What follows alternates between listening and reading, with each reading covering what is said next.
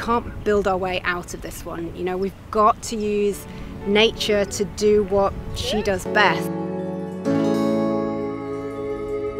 You know, if you've got a slab of concrete, the water's got nowhere to go. If you've got a nice big wetland, then you can store an awful lot.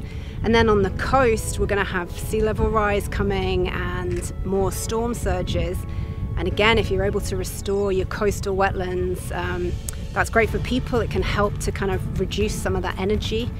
And then it's great for our native birds. You know, we've got those 4 amazing, unique birds. 4 native Hawaiian water birds like to utilize this area. We've got the Hawaiian stilt, the Hawaiian coot, Hawaiian gallinule, and the Koloa duck. The gallinule and the Koloa duck and the stilt all nest here. The coots don't. We've never seen a coot nest here. They tend to migrate over to Ni'ihau during nesting season. It was established in the mid-90s. This area, the Manawa Plain, used to have a lot of wetlands. Stories say that you could paddle a canoe from Waimea town all the way to Polihali during the wet season. Those wetlands were drained for agricultural purposes in the 1800s, and a lot of habitat was lost.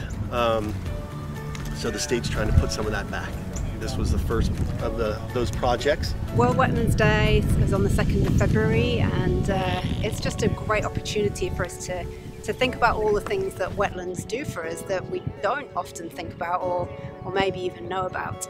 So wetlands offer all these kind of ecosystem services, and one of the things they can do is to help purify our water. So if you've got flood events coming down and there's pollutants in there and toxins and so on, and then you've got a great wetland in the way, it just gives time for those pollutants and toxins to settle out so they don't make it into the ocean. And in the same way, they can help us control sediment. So, you know, we know on the islands we have these huge flood events and then you get the nasty brown water. We can't swim in the ocean and it damages the reef, but that's one way that wetlands can really help us. They can trap that sediment and then it settles and it doesn't make it out to the reef. With climate change, maybe the most important thing that wetlands can do for us is to help store floodwater in those big flood events. It has some cultural purpose, of course, and also it's this perfect ecosystem that we have water provided from Waitau Reservoir that we pump through to stop from the birds from getting botulism. It's protected with fencing from the pigs, so it's kind of this perfect habitat that the birds have started taking over.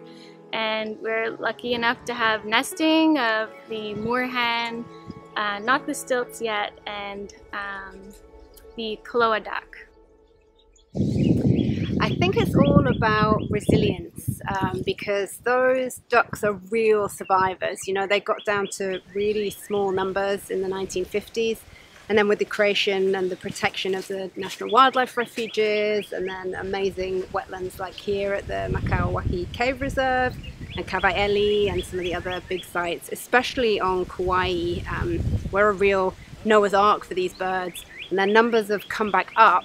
But going forward, just like us humans, the Koloa are going to need wetlands to kind of sustain them in the future, and wetlands that kind of function with the new reality of climate change. So a lot of the wetland creation that we need to be thinking about and doing will benefit humans and stop those kind of big flood events and stop all the sedimentation, or at least be part of the puzzle of helping with those climate change impacts.